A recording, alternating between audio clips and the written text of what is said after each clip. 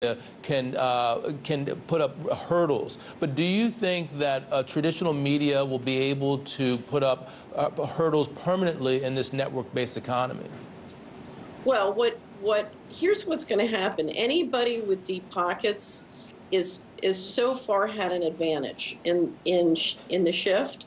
That doesn't mean any particular organization, but if you step back behind various specific corporations and you look at who's got the deep pockets, rather than this technology helping the little guy, generally it's supported centralization and it's helped the big guys who have the deep pockets. So in that sense, yes, I think if you look at the specific media organizations, they are struggling to stay current in how the consumer wants to relate through this technology and how they want to disseminate or get information and share information. In other words, we're seeing a consumer who's much more interested in sharing and connecting than in being told by experts what they should think. And so I think the larger or the traditional media, what you call the traditional media, is struggling. I also think that the traditional media has really been in the business of promoting an official story, not necessarily actually what's going on.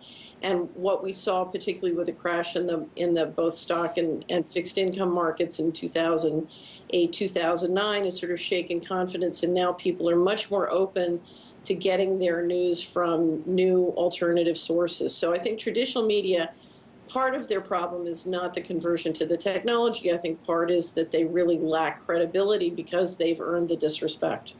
And that definitely resonates with us here because we definitely are looking at that from that angle. Let me ask you another. Go ahead.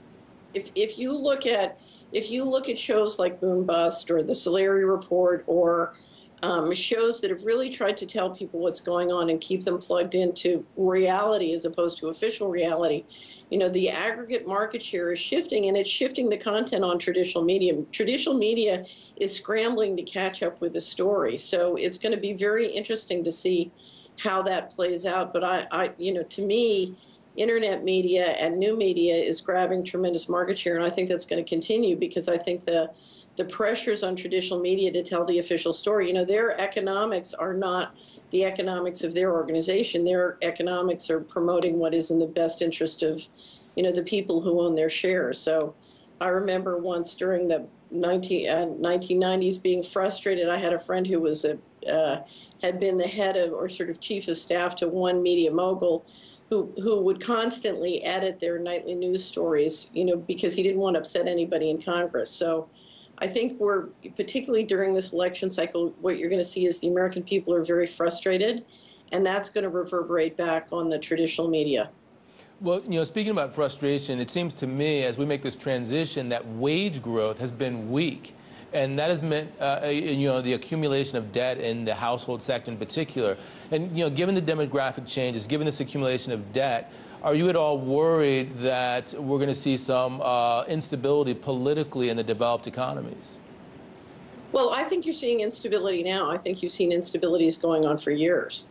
So I don't think it's a matter of coming. I think it's here. Mm-hmm. I don't think wages are stagnating. I think we have used government credit and government money and government regulation to re-engineer the economy and centralize it into sort of much more controlled position.